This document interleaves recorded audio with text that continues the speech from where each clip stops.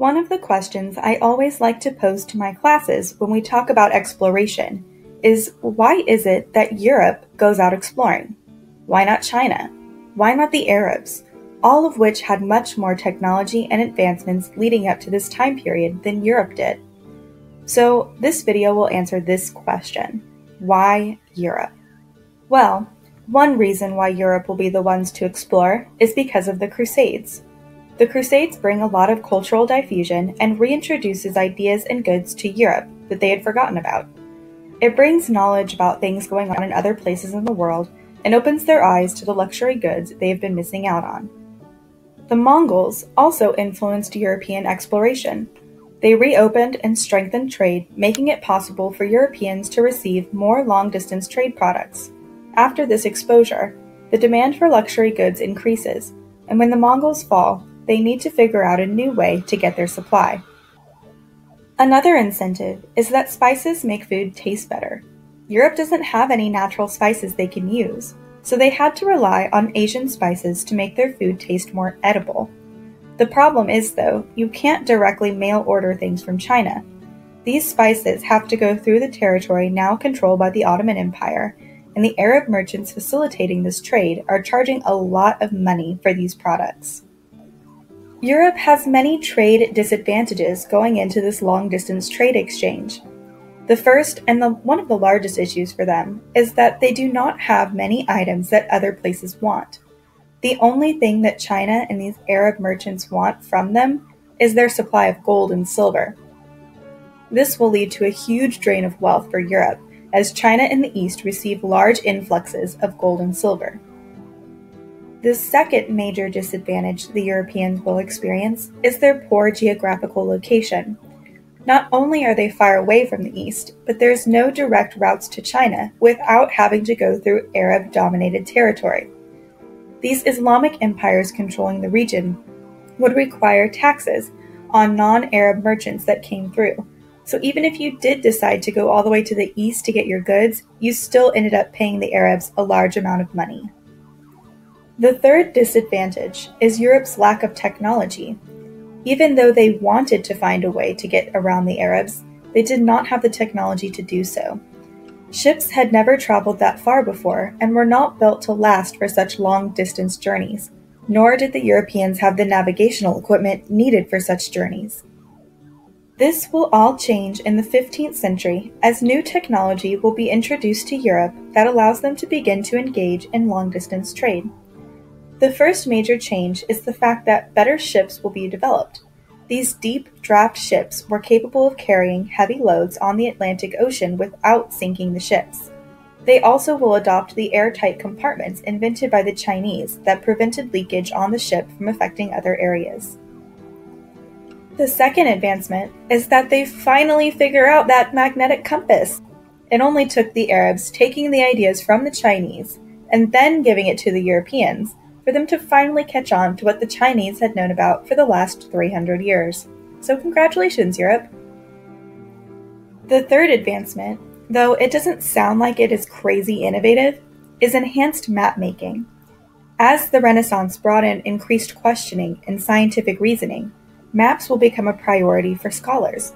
They will become more accurate and use a more standard system of global positioning. So now, the systems of measurement they use in France will also be the ones they use in Spain. The next two advancements are also brought from China, and that would be gunpowder and metalworking. They will be able to use gunpowder now to defend against attackers and make sea and road travel safer. They will also increase the amount of metalwork going on because now blacksmiths are needed to create more weapons. Thus, the first guns and cannons are introduced to Europe. Okay, so now we have set the stage for why this wasn't happening in Europe before, and why they are able to do it now. The next big jump for European exploration really happens because of one man, Portugal's ruler, Prince Henry the Navigator. Prince Henry was very interested in sailing and naval technology. He even establishes a naval school in Portugal dedicated to the teaching of navigation, astronomy, and cartography. From 1419 until his death in 1460, Prince Henry sent expeditions down the west coast of Africa. The goal was to find new trade partners and hopefully find a way to cut through Africa and make it to India. This way, they could cut out the middleman from their trade deals. While the Portuguese traveled along the coast of Africa, they will take over specific port cities along the western coast. These trade post cities will be under Portuguese control, and that is where they will stop to refuel ships while traveling. This is also where the first instances of Europeans using African people as slaves will come from. Unfortunately for Henry the Navigator, it won't be until 27 years after he dies that the explorer Bartholomew Diaz will round the Cape of Good Hope in 1487. The Cape of Good Hope, in case you didn't know, is the southernmost part of Africa, where the arrow is on the map on the screen. Another Portuguese explorer, Vasco da Gama, will round the Cape of Good Hope in 1497, and then he will go even further and sail along the coast of East Africa, and he locates a path to India. The problem will be that when his ships get to India, he has to contend with Arab strongholds in the area. These Arab merchants will not allow trade with these Europeans because they understand that to allow direct trade with Europeans would be a great loss of money to their economy. After they are sent packing by the Arab traders, the Portuguese come back 2 years later with an armada of ships and win a crucial battle to gain access to Indian trade. This will be super important because now they are the only European country that has a direct route to India, and they will control the European markets. The Portuguese are making a lot of money, and the rest of Europe is not happy about it. The Portuguese success is what inspires Columbus to sail west to reach the Indies. He wants to find a new and shorter route to the east. Columbus himself is actually Italian, but his offer to go exploring for the Italians was rejected by the king at the time. So Columbus goes over to Spain to ask King Ferdinand and Queen Isabella to finance his trip.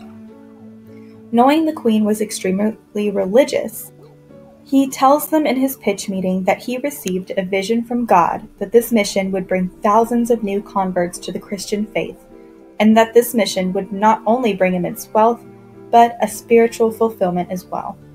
Turns out he would be right on both counts, since the Spanish benefit the most from exploration of the Americas, and when they get there, they forcibly convert all of the natives to Catholicism. Religious conversion was not the only reason they agreed to finance his trip.